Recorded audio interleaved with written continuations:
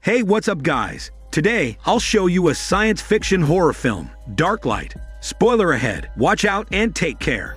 The movie begins with single mother Annie and her daughter Emily moving into an old farmhouse. Annie inherited the farmhouse from her mother after she committed suicide. Consequently, Annie needs a new place to start a new life after getting a divorce from her ex-husband, Paul. Annie tours Emily inside to show her new bedroom and allows her to explore the house to get familiar with the new place.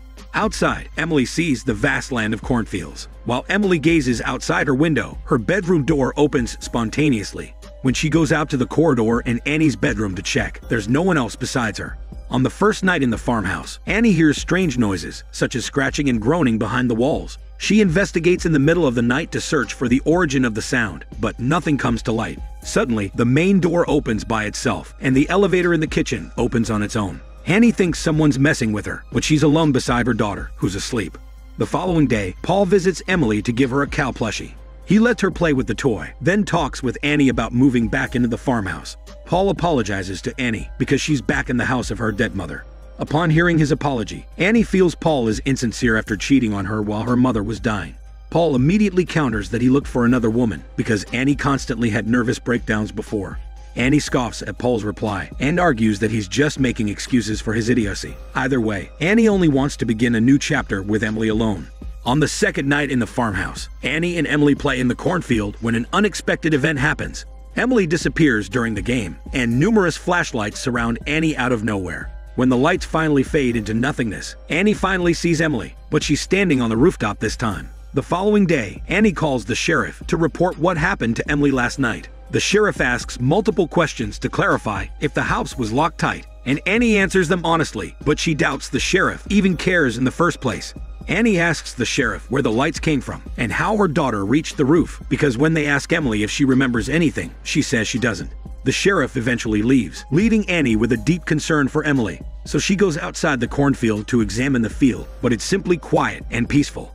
On the third night in the farmhouse, Annie quenches her thirst for answers by searching online. She stumbles upon a theory site managed by a conspiracy theorist. Annie watches a video explaining the existence of indigenous human-like races living secretly among the humans. At the end of the video, Annie jots down the theorist's contact details in case things in the farmhouse escalate into worse scenarios. Lights suddenly appear in the cornfield, so Annie equips herself with a knife to defend herself and Emily from whoever is outside. Annie tells Emily to hide in her room while she confronts the cause of the lights outside. She shouts at them to leave them alone, which works quickly because the lights disappear soon after. Annie is about to return home when she notices a light from her bedroom staring down at her. Annie rushes upstairs because the light is traveling towards Emily's room. Strangely, upon reaching the second floor, Annie sees Emily safe and well. The following day, Annie calls the sheriff and reports last night's event. The sheriff pretends to care about Annie's problem, but in reality, she's just tolerating her. The sheriff leaves the farmhouse while Paul revisits the farmhouse. Annie recounts everything to her ex-husband since his last visit. However, Paul assumes Annie is simply having another nervous breakdown, which was the same reason that led Annie's mother to commit suicide. It appears these unknown creatures who are pestering Annie and Emily are the same creatures driving Annie's mother to become insane. Regardless, Paul thinks Annie's moving back into the farmhouse is a bad idea. During their chat, Emily enters the room with a bloody nose. Paul quickly approaches Emily and cleans her nose. Afterward, Paul and Annie put Emily to bed for rest. He promises Emily he'll return tomorrow, so he can guard her. After Paul's visit, Annie installs a mannequin in Emily's room, so she can track Emily. On the fourth night in the farmhouse, the lights inside the farmhouse blink rapidly.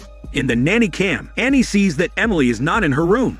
Annie immediately gets out of bed to look for Emily, but the moment she opens the door, Emily stands before her. Emily says she wants to sleep next to Annie because she's scared. Annie gladly obliges to her wish, so they sleep on the same bed. Shortly after, the lights flicker again, which startles Annie from slumber. To be sure, Annie examines the entire house to see if someone's trespassing, but there's no trespassing.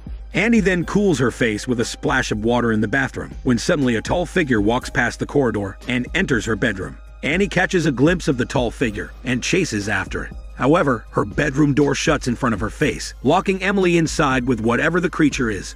Behind the door, the lights blink rapidly, and Annie continuously slams the door, screaming Emily's name. The door finally opens, but Emily is gone. Annie searches the whole house, but Emily is still missing. So she calls the sheriff for help in searching for Emily. The sheriff quickly responds to Annie's plea and drives to the farmhouse.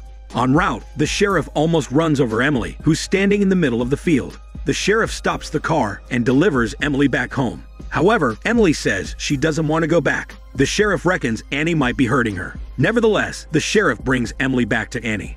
Annie welcomes Emily into her arms, while the sheriff confronts Annie about her abusive behavior. Annie defends herself and explains that Emily is simply going through a transitional phase since they recently moved into a new house and are away from her father, Paul. In the end, Annie assures the sheriff that Emily will be okay eventually. On the 5th night in the farmhouse, the tangled mysteries begin to unravel. At night, Emily hears a strange noise, so she hides in the elevator. Annie eventually finds her and grabs her hand, but a figure emerges from the main door. Out of adrenaline, Annie shoots the figure, but when she recognizes who it is, it's just Paul coming to visit, but now wounded on the floor. Suddenly, the lights blink again in the elevator, and Emily happens to be inside the lift again. The creature that kept Annie awake for days finally appears before them. It has only one eye that glows with light. Annie quickly fires the creature's eye, inflicting pain on it. The creature shrieks and wraps itself around Emily. The elevator door shuts, and Annie rushes to the basement to save Emily. However, upon arriving in the basement, the only thing left in the elevator is Emily's cow plushie. Shortly after, the sheriff and the deputy arrive at the farmhouse to carry Paul into an ambulance and to put Annie into police custody for interrogation. The sheriff interrogates Annie about the strange occurrence in the farmhouse. Annie answers that an unknown creature abducted Emily and attacked her. However, the sheriff suspects Annie is fabricating a story to cover up the abuse she has inflicted on her daughter. In the end, the sheriff charges Annie with the murder of her own child. Then they take Annie's mugshot and afterward transfer her to a jail in another state. The sheriff put Annie in a police truck along with another criminal. The truck travels in the pouring rain. The police driver comments that the storm is too strong. As the truck approaches the bridge, a cow blocks the road. The police driver is forced to evade and swerve the vehicle to the side of the road. Since the road is slippery, the truck continues to move outside the bridge and crashes down the embankment. The 3 cops and the other criminal die in the crash, but Annie miraculously survives. The following day, the sheriff, the deputy, and their backup investigate the crash site from last night. They find all the bodies during their investigation, except Annie's. The deputy assumes Annie's body must have drowned during the storm, but the sheriff still wants to cover more ground to be sure. Meanwhile, Annie returns to the farmhouse to gather her emergency shotgun and money beneath the floor. Then, she visits the conspiracy theorist to get help with saving her daughter. Annie finally meets the theorist, and they discuss the existence of the unknown creature. He calls the unknown creature Dark Light and then draws a quick sketch of its appearance. Annie describes the creature as having no face, but only an eye that lights up. Suddenly, Annie collapses on the couch due to an unexpected nosebleed. While unconscious, she dreams about her daughter lying inside a cave. Eventually, Annie wakes up, and the theorist warns that they need to act fast. Once again, he presents his quick sketch of a dark light and explains that it's a form of humanoid that mainly targets children. These dark lights harvest children's inner light because it's a portion of food necessary for the survival of their species. When Annie says she wants to kill the creature, the theorist pretends to agree to help her. He first brings Annie to a room filled with posters of missing children and then locks her there. He apologizes to Annie and explains he can't kill the creatures because it's an opportunity to finally show the world that the dark lights are real. Annie begs to let her out, but the theorist leaves her alone and travels to the farmhouse. He arrives at the farmhouse with a gun in hand. Upon entering the main door, the creature had already attacked his face. Terrified, he drives to run his smelly ass away as fast as he can. But the creature catches up to him and electrocutes his body and butt. The theorist is forced to crash his car into a tree to stun the creature. He runs to the train station and hides on one of the trains. However, the creature locates him and absorbs the life out of him. After 20 minutes, the deputy and the sheriff arrive at the train station to investigate the theorist's gruesome death. The sheriff assumes an animal attacked the theorist, but the deputy counters that no animal could do such damage. Shortly after, the sheriff and the deputy visit the theorist's house for an investigation. Annie hears them arrive, so she hides behind the closet to prevent being caught. The sheriff enters her hideout and examines the area when Annie suddenly makes a faint noise because her nose starts bleeding again. The sheriff hears the sound that Annie made, so she approaches Annie's hiding spot and sees the fresh blood. Fortunately, the deputy beckons the sheriff to look at the surveillance footage he found. The sheriff and the deputy watch the footage and see that Annie is alive and well, having met the theorist before his death. While they are busy with the footage, Annie sneaks out of the house and returns to the farmhouse. The sheriff realizes that Annie might be back in the farmhouse, which is correct. Annie is finally back at the farmhouse. She carries a shotgun and a gas can into the elevator when footsteps suddenly emerge from the second floor. Annie immediately aims for the shotgun and climbs to the second floor. The creature stands in the bathroom, but it disappears right after Annie turns to the bathroom. Since she finds no one around, Annie runs back down the first floor. But after hearing someone trying to open the main door, she quickly hides in the living room. The figure enters the house, revealing Paul, who comes to visit them. He hears the elevator whirring and going down, so he goes past the stairs, completely missing Annie camouflaging on the wall. Then he arrives in the basement and finds the elevator empty. He's about to leave when the elevator opens for him, and he naively enters. His flashlight blinks rapidly, meaning the creature is with him in the elevator. Paul turns around and sees the creature looming over him. Meanwhile, Annie realizes it's only Paul and follows him to the basement.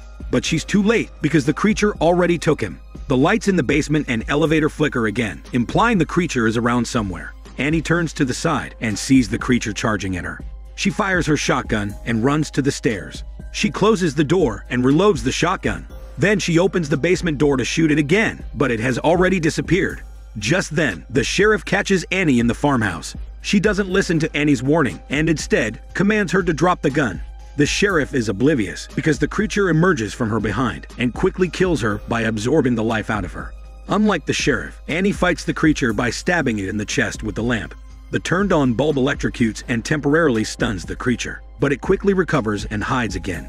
Just then, Annie realizes the creature's weakness, so she grabs a taser for the next one-on-one battle with the creature. Annie then rushes to the elevator and opens its trapdoor on the floor, revealing the dark light's massive cave den.